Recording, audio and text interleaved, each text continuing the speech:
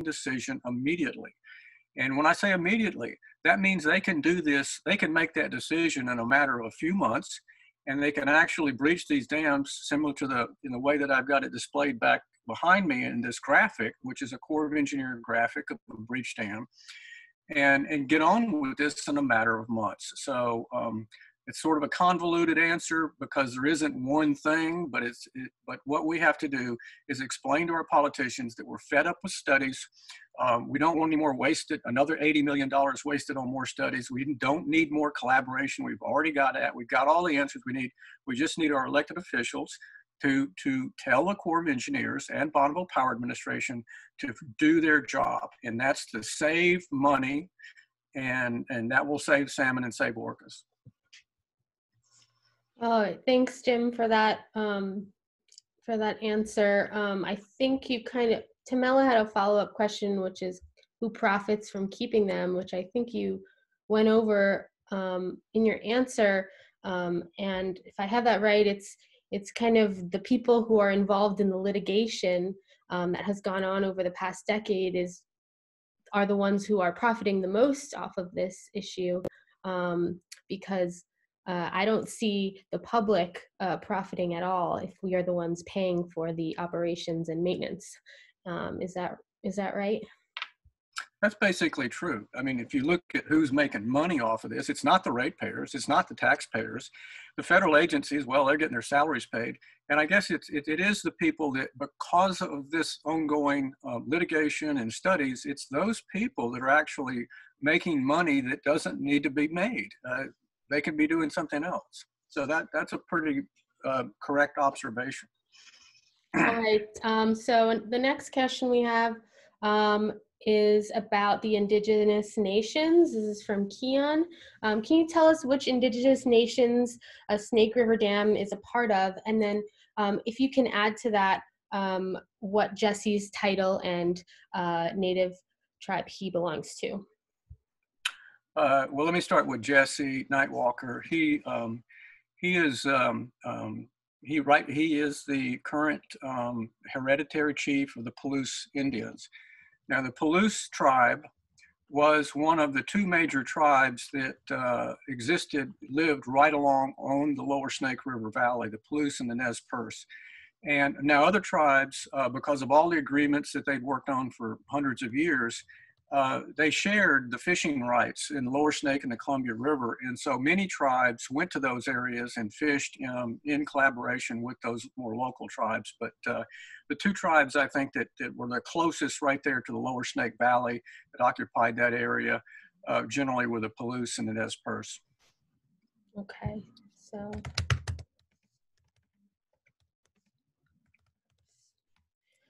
All right, awesome. Okay, so we have a question here from Stephanie. She wants to know, what's the difference between the 4 lower Snake River dams and the dams along the Columbia River? Are the other dams on the Columbia River not as detrimental as the Snake River dams? That's correct. They are not as detrimental for a couple of reasons. One is the Snake River dams are 100 feet high. The typical Columbia River dam is 35 to 60 feet high. So they're easier. The Columbia dams are easier for adults to get up, and they're not as lethal for juveniles going down. The other thing you have to keep in mind is it's 8 dams versus 4. And it just so happens that the upper 4 dams, because of fish migrating up and going down, are going to be impacted just by the very nature that there's 4 dams up there, that 4 more they have to go through. Also, the Snake River, because of its low flows and so forth, it's a smaller river than the Columbia, so therefore it's more susceptible. The predation is greater, the reservoirs are more lethal. As you saw in the movie with the predators and so forth. So, that's kind of, and also because of that high head, they have to, when they spill water over the spillway, that introduces a lot of dissolved gas into the water, into the reservoir. And that dissolved gas above a certain level is lethal to, well, any fish in the river, but especially the juvenile salmon. So that's there's three or four several reasons why those dams are different. And I would also say there's economic reasons too. For instance, the rail line, the barging traffic on the lower Snake is about 10% of what it is on the Columbia. So the Columbia is your main artery for inland waterway navigation, that's barging. The Columbia also has two main railroads along Class 1 railroads, the Union Pacific and the Burlington Northern. And so, and the Snake has rail lines too.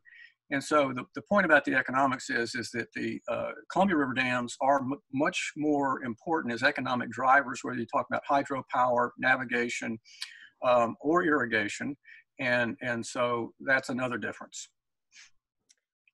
Oh, awesome. Thank you. And yeah, you did touch on that the lower dams on the Columbia are storage dams, and the upper dams on the Snake are run-of-river dams.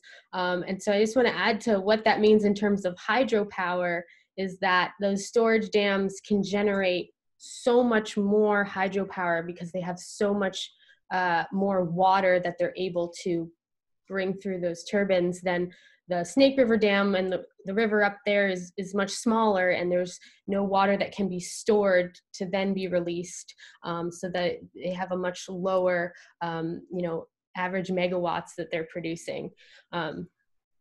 Well, I may have misstated that a little bit. The lower Columbia dams are run-of-river dams as well, although one of them does have a little bit of storage capacity.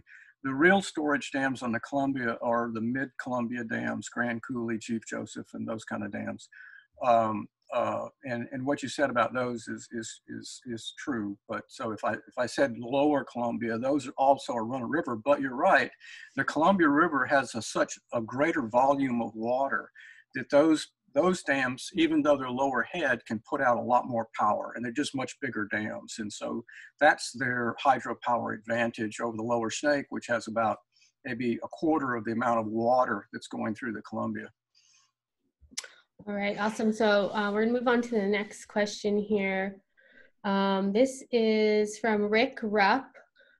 He says, what has Kate Brown's message meant to the movement for dam breaching? Was it meant to influence Governor Inslee or support Idaho Representative Mike Simpson? Well, I don't, that's a good question, Rick. And, I haven't had a chance to meet with Governor Brown, even though I've asked her several times. So I don't know what her thinking was exactly.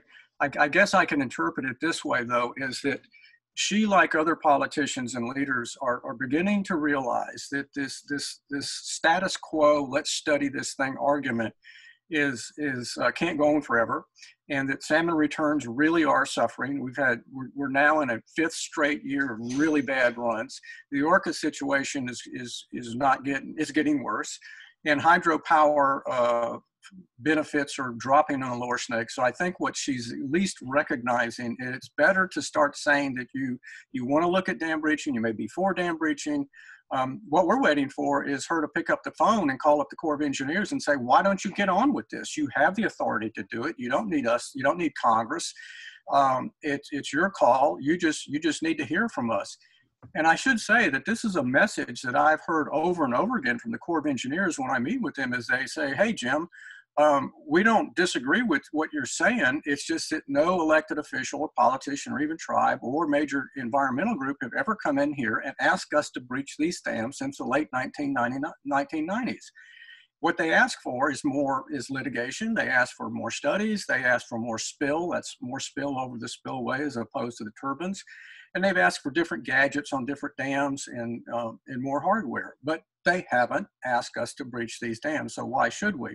So that's what Governor Brown needs to do.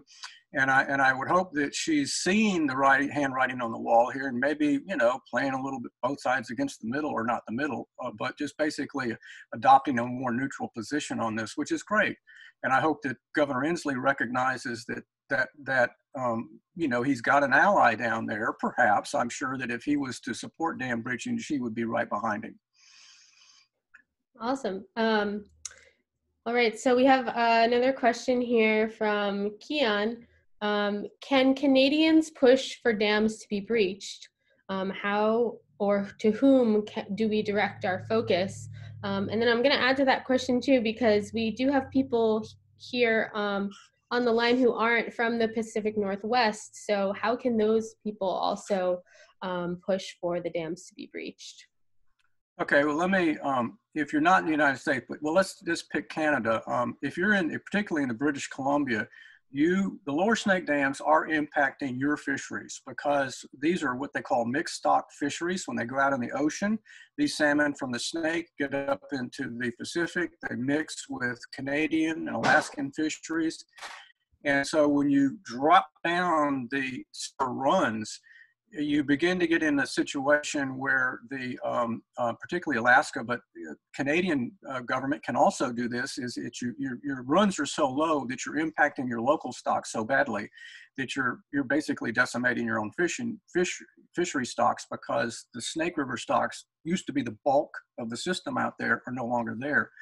So for Canadians, you can petition Governor Inslee, go directly to him, or you can use the State Department channels to pressure the State Department to do something here.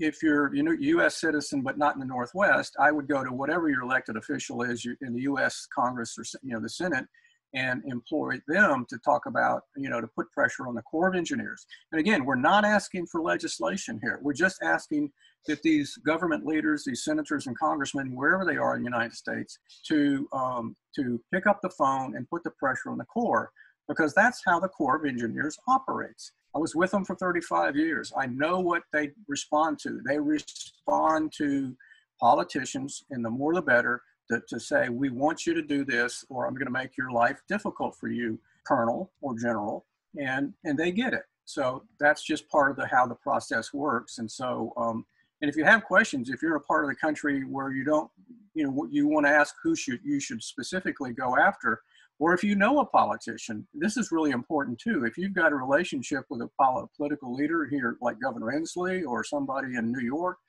let's talk about it, because we need to, there are people in the U.S. Senate or Congress that can talk to Patty Murray over here, or Senator Cantwell. And so there's all kind of relationships that can work here, but don't discount your potential influence just because you live in a different state or a different country.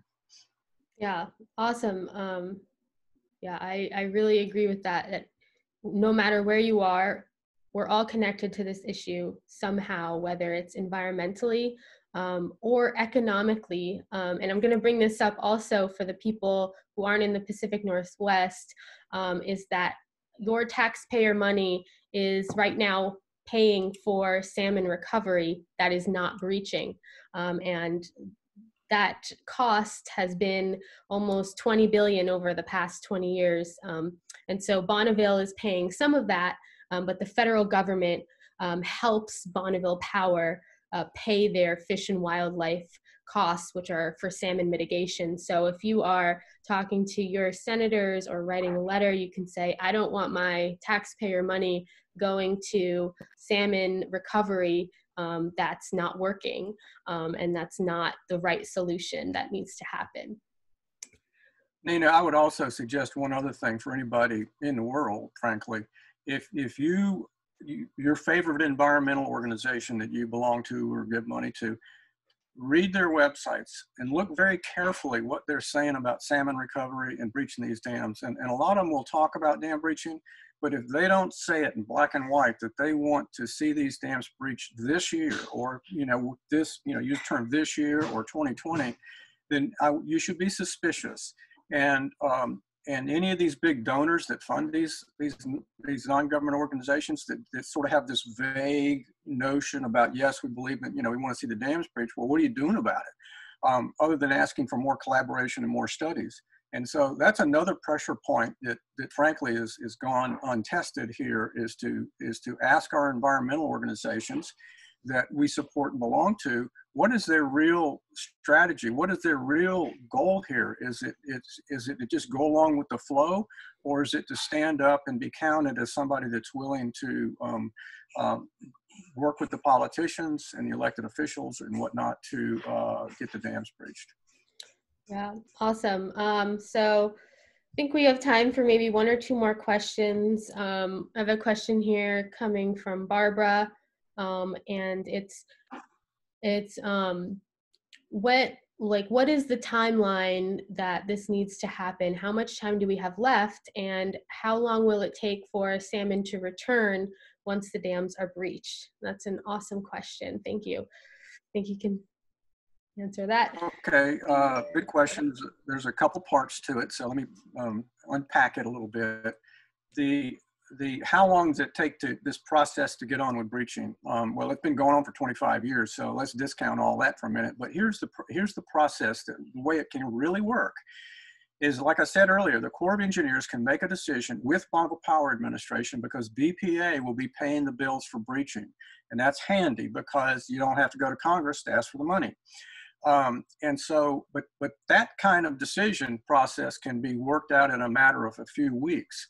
So then the next question is, well, how quickly can you breach these dams? And in the background, you can see what we do with breaching is that the Corps of Engineers came up with a plan 20 years ago to basically remove the earthen berm from these dams.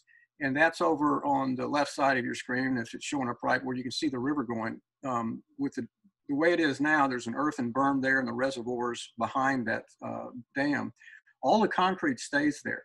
So this is a lot easier. And if you're familiar with the Elwha Dam or Glines Canyon, this is a lot simpler than breaching those dams. And so the dam breaching process itself, once you begin drawdown in December, which you have to, you really want to do it in December through March when there's very few fish in the river. And so that breaching process, drawing down the reservoir, notching the earthen berm, and letting the water go through and washing the embankment away takes about 60 days. We can breach 2 dams in this first year. And so, you know, that's how quick the dam breaching. Now, how quick does salmon come back? Well, let's think about it. Where do you mean come back to? Because salmon are important in the entire life cycle, from, you know, the time they spawn to the time that they get out in the ocean and come back up. But let's look at it this way. The Snake River, about 20 million Chinook smolts, which are the smolt fish about this big, they're about almost a year old, go through the Lower Snake Dam. And the mortality of each one of those dams and reservoirs, when you add them all up, is between 40 and 50%. And you can determine this by basically looking at NOAA data and Fish Passage Center data and so forth.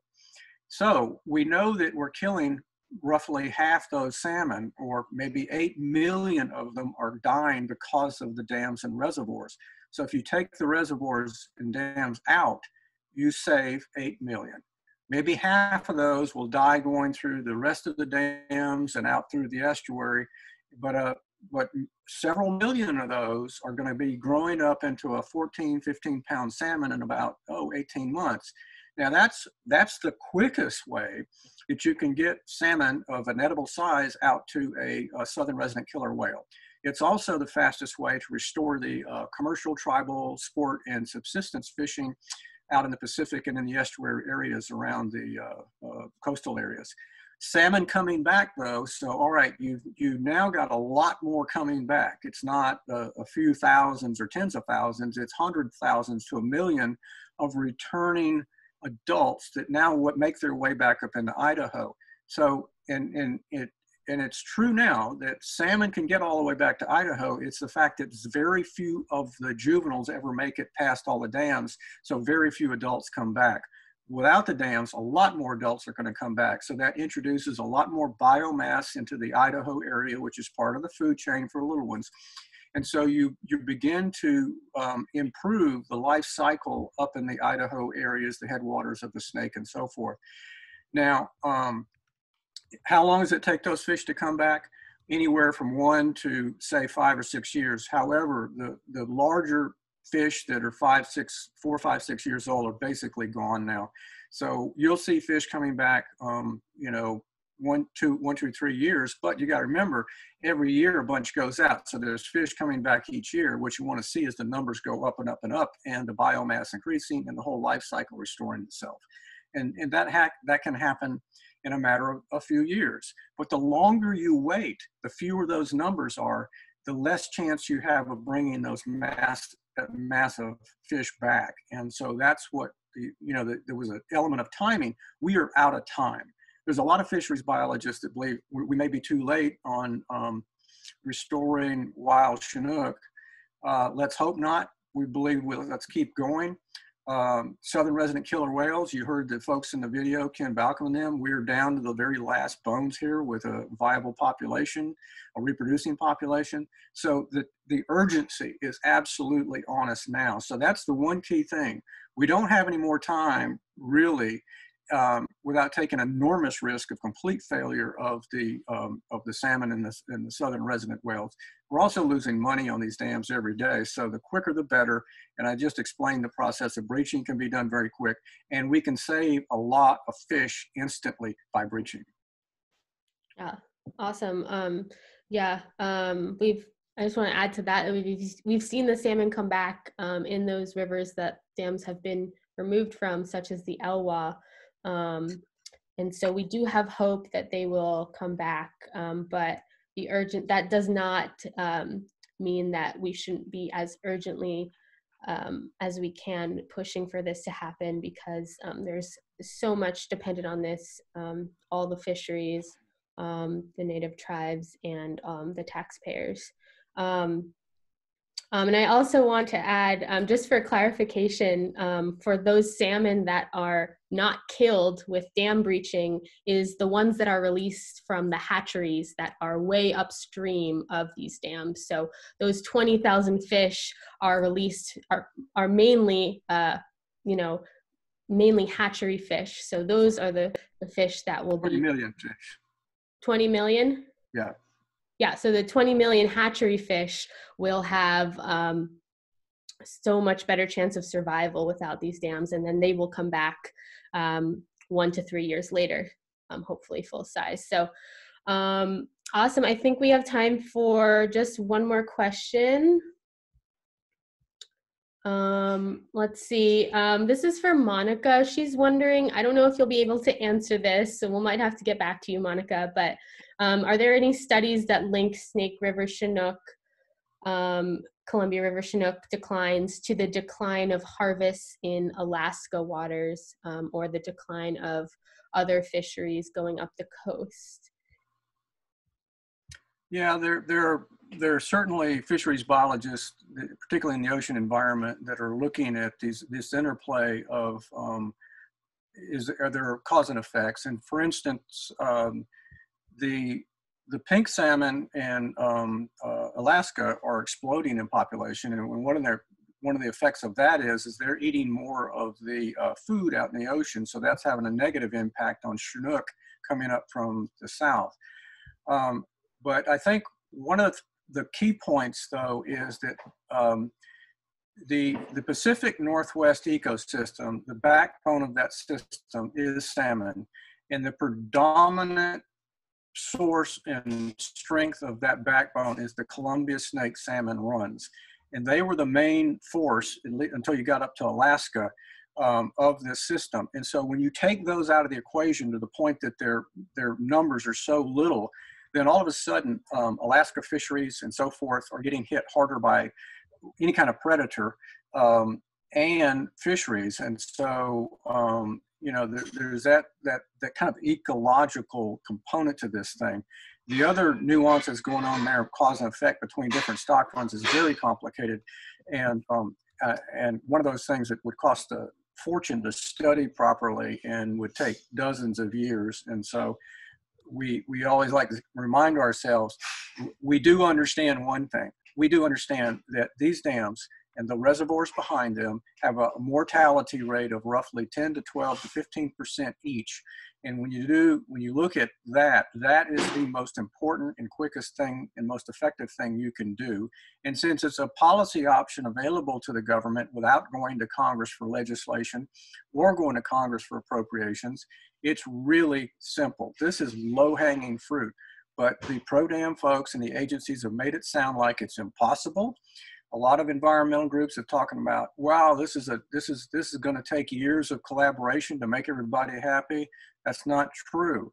All that's already been figured out. It's already in the previous studies. We know the price tag. We know who to write the checks through. We knew where to upgrade a rail line. All that stuff is already known. So that's the key point here, is that we know the most critical things. Some of these ocean conditions are very hard to understand. And frankly, we could spend a lifetime studying them and still not have an answer. Well, on one hand, we do know what these dams and reservoirs are causing over here.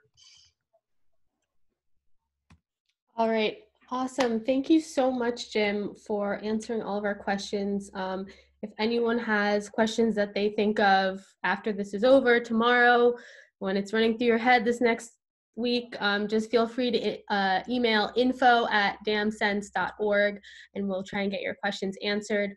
I'd also like to invite everyone to our next event, and I just put the link in the chat here. And that's going to be an event for people who have already seen Dam to Extinction.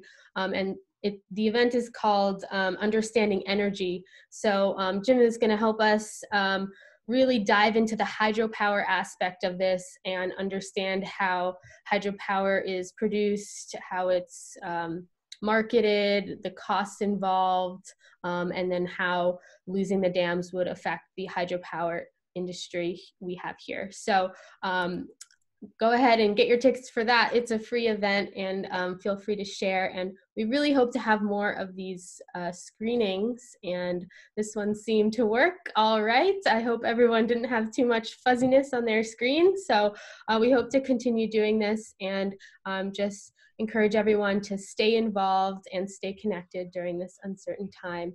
So thank you so much for joining us. Jim, if you have any last words, and then we are going to say goodbye. Bye. All right. Have a great night, everybody. Thank you for coming.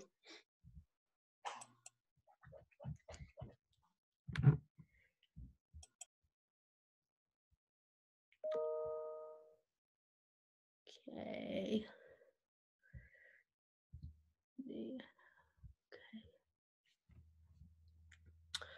Diana is asking, I don't know if you're still here. Oh, she's not. She's asking if this movie is available for purchase. It's available on Vimeo, which is a video platform. So if you go on the website dam2extinction.com, they will have a link to view it on Vimeo. They also are selling awesome orca shirts and sweatshirts and things like that. All right, have a wonderful night, everybody. Bye.